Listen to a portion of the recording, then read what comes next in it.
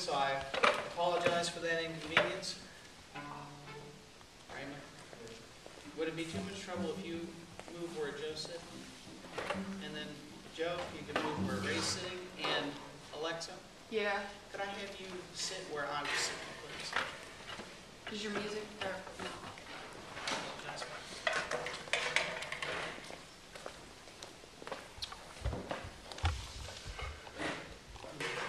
And Daniel, for this one, I will need you on the soprano, please.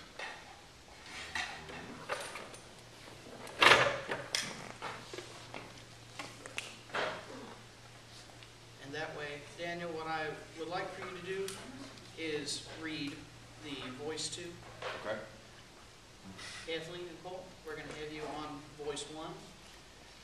Then that way we can have the voice 3, the third line down, covered by you guys, and voice 4 will be you guys. Any questions before we start? No? Okay. Can I just hear our B-flat chord just to get the sound of the group in my ears, please?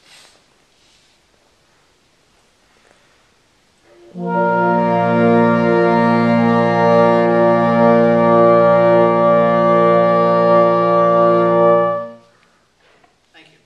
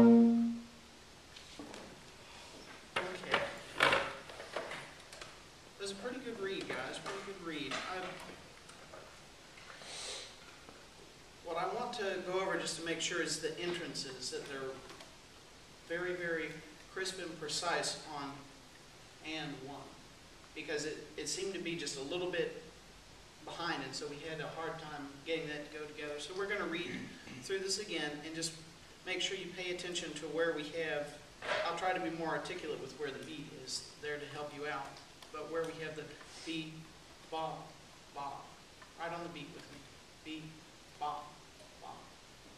Okay?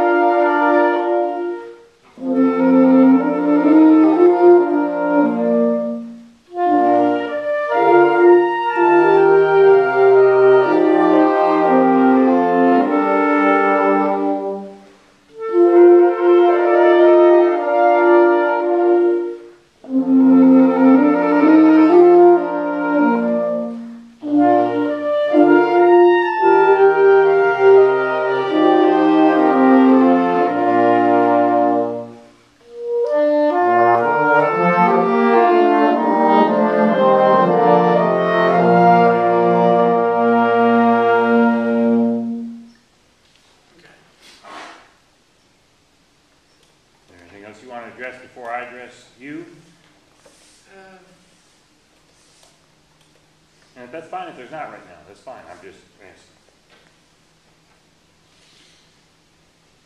Do I have time to run through it once more? Sure you do. Okay. But what is your purpose for this?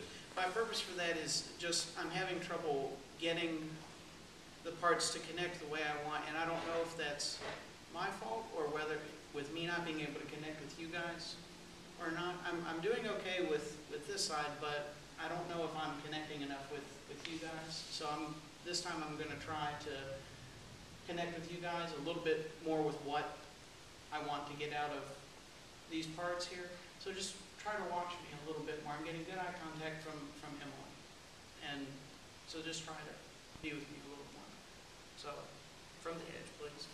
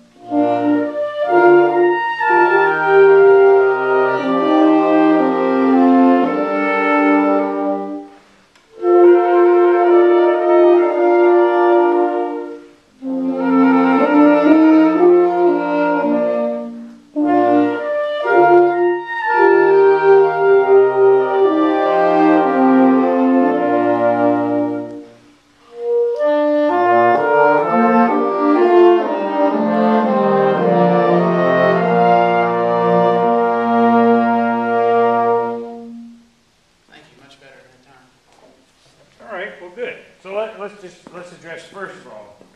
Nice job, though. Some really good work on the first go around. Yeah, that's fine. We can applaud that. That's fine. Stand height. Too high, too low, just about right. What do you think?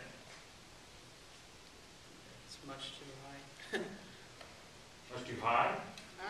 For me, it's too high. I like my stand about right there. Why?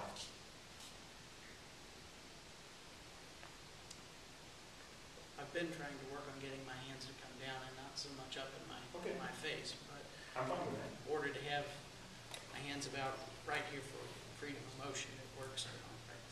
Okay, well, let's talk about placement of stand. Remember, we've talked about this. We don't want to be too close to the stand, because then what happens? What's the result? Right. And when you watch the tape, you're going to see, because you're right there on it, so your head is right down there. So give yourself a little bit more space. And then two, by it being at that height, or even a little bit higher, you won't feel like your arms are, because if it's right under you, you're going to feel like, gosh, I got to get my arms up. So that's the first thing. And that's why I wish we had a good podium in here, because I want you to establish your space. So right now, for instance, think that the edge of your podium is right there. Mm-hmm. So if you're standing right on the front of it, you'd be right on it. All right. So that's just first and foremost. Your breath at the beginning. Your breath and your prep at the beginning. It's good, but if you watch back on the tape, and if you all see this too, you have a wrist, but you tend not to use it. You tend to lock. And so then as a result, everything is this type of motion that you're trying to get. And so when you got them to respond to you, but how did you get them to respond? By lunging at them a lot. Which I don't think that's always inappropriate. Don't misunderstand that. But what's the loudest dynamic in the whole piece? That's a forte. And that's at the end. And so it basically lives around piano, pianissimo. And again, that's all relative. Everything is relative. But at the beginning, the style that you're looking for, what is the style you want from them? Light and delicate. So show us that. Nobody play. Just show us with your left hand, light and delicate, in time. However that means to you. Okay, now use them and look at them, like you've done when you conduct it. Let's try that again.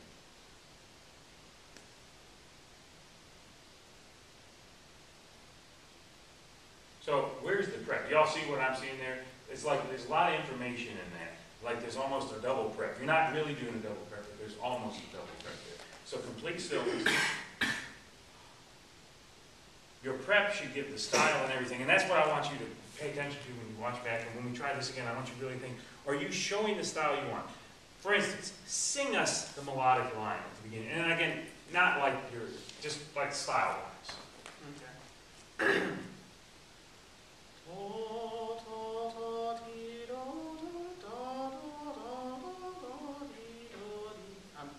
My voice voice still tired from Pet Band, I apologize. But it's...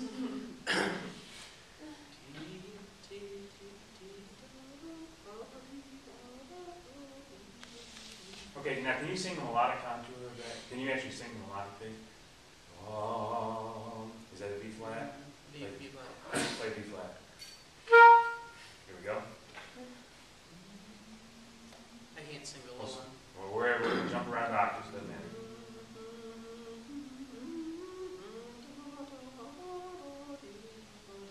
Okay, that's all right, don't worry about that. But Sorry, guys. the style, though, is this.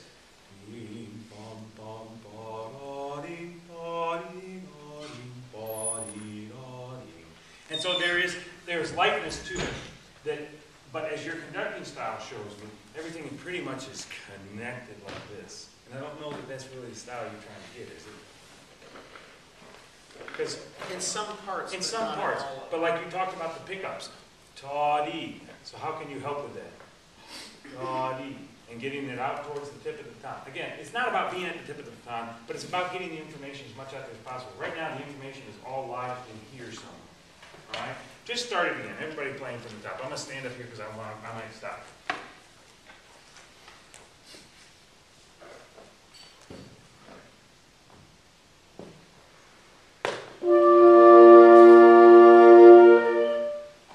Just have your melodic line play for us.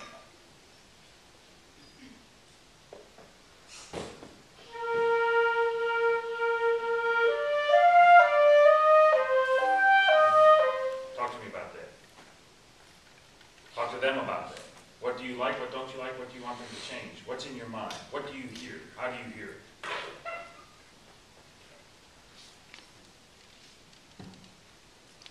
I feel it, that it needs to have more forward motion. I don't know if that's my fault or not, but the way I hear it is,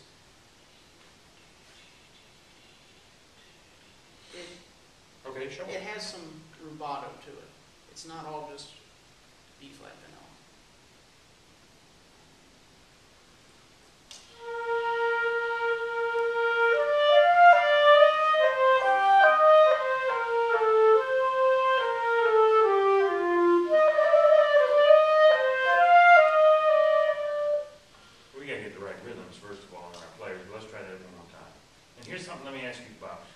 What are your left hand and right hand doing? I'm not asking you to tell me what they're doing. I'm asking you to think about what are they doing? Are they doing the same thing? Are they helping each other out? Or is it just a lot of information for them to take in? Are you being very clear with what you're trying to show them? Could you show them right now, since it's just the two of them, everything with the left hand, everything with the right hand, combination of the two, or does it need to be mirrored so much?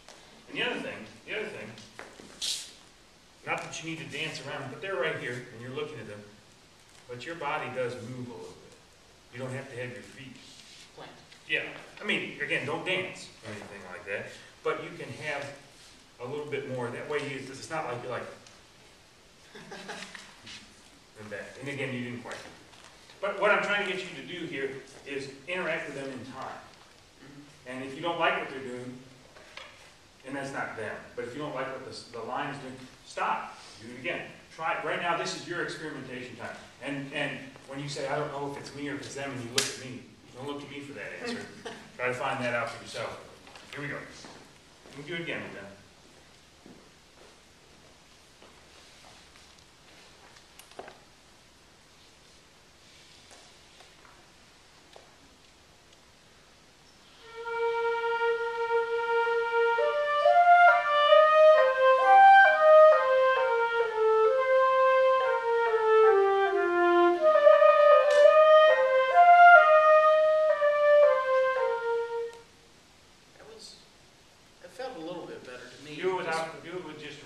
Just the right hand?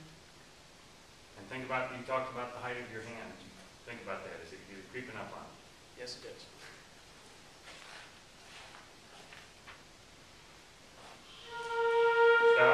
Did you all see that?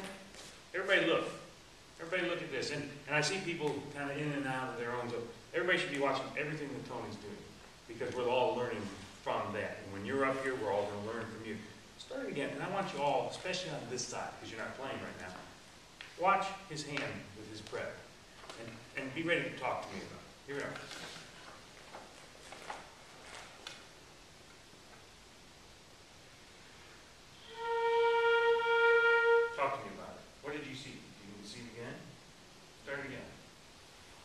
when I say his hand, I just mean everything about this area when he starts the prep.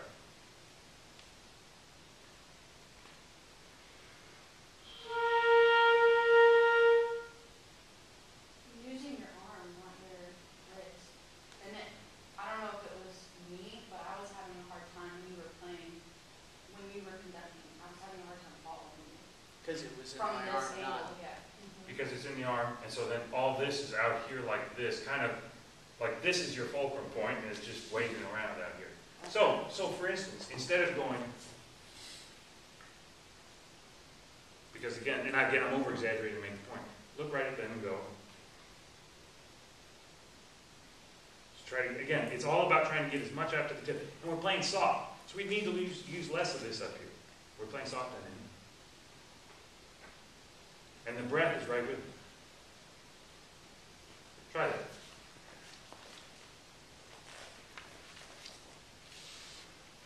Stop. Left hand does not need to be involved. Oh.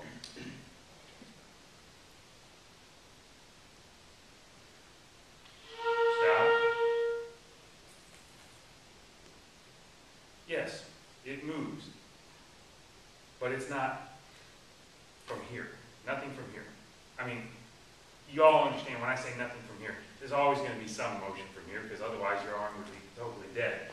But it's the most of it needs to be, just do this. Over-exaggerate this. No?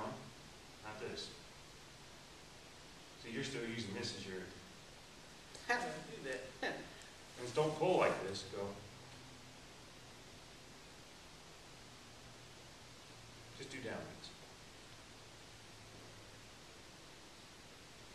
Y'all see the difference? Look at mine. Where's the information primarily coming from? I mean, it's coming some from here. I mean, the motion, not information. The motion is coming some from here, but primarily it's out here towards the end. Yours is pulling this way from your arm. And I'm over-exaggerating. I'm saying this so you can see it on there. Because what you have to work is to get, and then they'll all play together. Together? And then we'll start. Ready? I want to get everybody's attention, but then I'm going to go.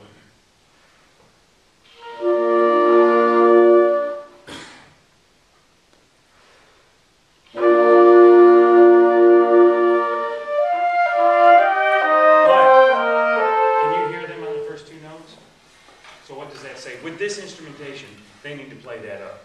They need to play that. And I would like, da, da, da, da. So the left hand can go, da, da, da. You don't have to conduct everything, but if you show, da, da, give them that. When you watch back on the tape, you give the prep, and then there's no indication of that's where really two is. Because this is the first time we have rhythm, rhythm. And then that sets up everything else with the subdivision for that. Does that make sense? Sure? Yeah. Okay, good. Let's try it. And I want you to, this time, I know, it's just like we talked about, and I talked about with Joe last time. You get up there, or I talked about it in writing your stuff. You get up there and I throw a lot of stuff at you, and you try to assimilate as much of that as you can. And it's hard. It's hard to just do that on the fly. But I do it, and I try to get you to do it so you can see what it is that I'm trying to get you to do. So then when you go back and watch, and you go back and practice, and you go back and reevaluate, you can try to not just implement it, but understand it from a physical standpoint. The other thing is, I'm also trying to get you to engage not just your physicality, but your ear up here as well. That's why I say, well, what did you hear? Do you hear that? Do you hear that? I mean, did you hear the whole time you were running that, there was no, I couldn't hear those 8 notes at all. Did you hear that? I could hear that, and I could hear that the entrances were late. I could hear that some of the rhythms didn't fit together. That was about the extent of what I could hear, other than. Okay, well that's good. But so did you not, you could not hear them at the beginning like I couldn't? It's hard to say, because I'm trying to sing it in my head at the same time, so sometimes I don't know whether I'm hearing what's Well, in my and head. there's a good thing. You do have to have the song running in your head, but it can't be running in your head so you can't hear what's coming out here. Because oftentimes that is the first issue that young conductors run into, young teachers run into, is that what's going on in their head is overshadowing what they're hearing out here. And so as a result, the group sounds better than they think it, or it is worse than they think it is, because everything in here sounds pretty good to them. And so that's where that whole idea of you get the oral image in your mind working, but then that image is kind of like here, so it doesn't cloud what you're hearing. Does that make sense? So let's try it. I'll let you go. I'll let you keep going. But this time, Tony, I want you to do more than just show us time. I want you to show us style with everything that you do, including the use of the left hand. Right now, your left hand is pretty much mirroring your right hand. That's not all bad. That's not all bad. But if it doesn't do anything, then it's bad, because it's not showing what you're trying to get us to show. So you say you've got the oral image in your mind. Get us to respond to it. I'm not saying look like everything, but get us to respond to what you want in your ear. All right? Did you fill Jay in on what he's playing? Well, he's playing two with me. I hope that's okay. Yeah, that's exactly what I want to think, Dan.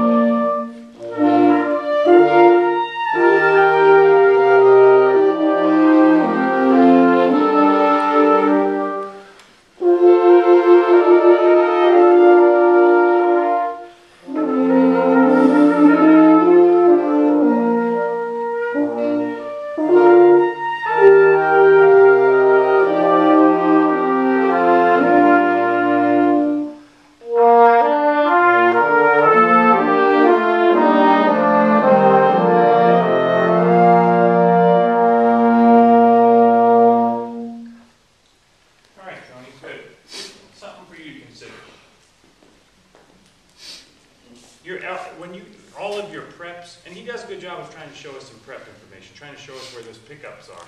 But your body language is such that when those happen, it's like this.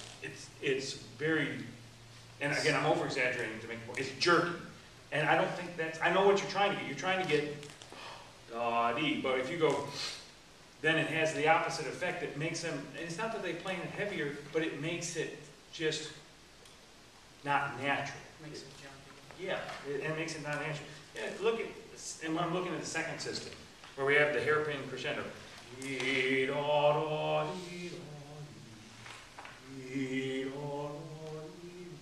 If you've established time and let them be responsible for time, you don't have to conduct the time so much there as you conduct the shape. And what did I just do when I did that?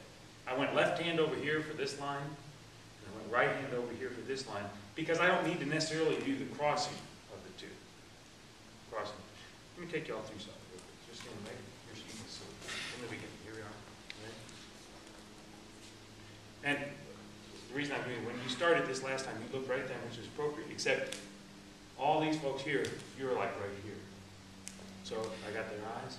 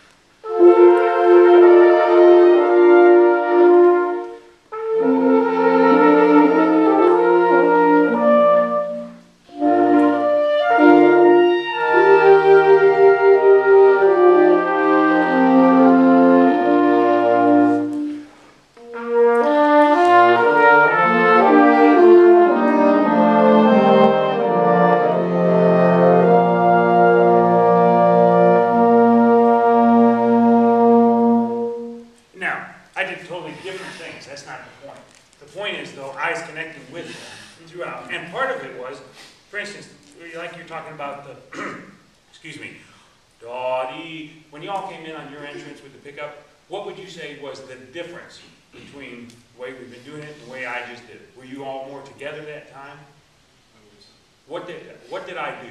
Does anybody know? What did I do? You looked at us. It was a lot of like eye contact, and it was like established eye contact well before. Well before. And this is not, you understand, I'm not getting after, I'm doing this for us, I'm saying it for, but the prep there, when I gave that, I didn't just give the prep and go, I gave it in, I even gave the little bit of a breath there. Now, once we actually start, if we started performing this more, I might not do that quite the same, because once I've established that, basically what have I done? I'm rehearsing in the same time that I'm going through, as opposed to just stop, okay, now do this, do this, do this, stop, do, I'm actually getting them to interact with me on that. So that's our goal, is to get as much communication as we can non-verbally. Like right now I'm talking all the time, but there's times where you have to talk to discuss the issue, but then once we start to understand the language of what we're doing. So I want you to go and watch those things and see all that we've done there. But Tony, thank you. Nice job, first person up. Great job, great preparation.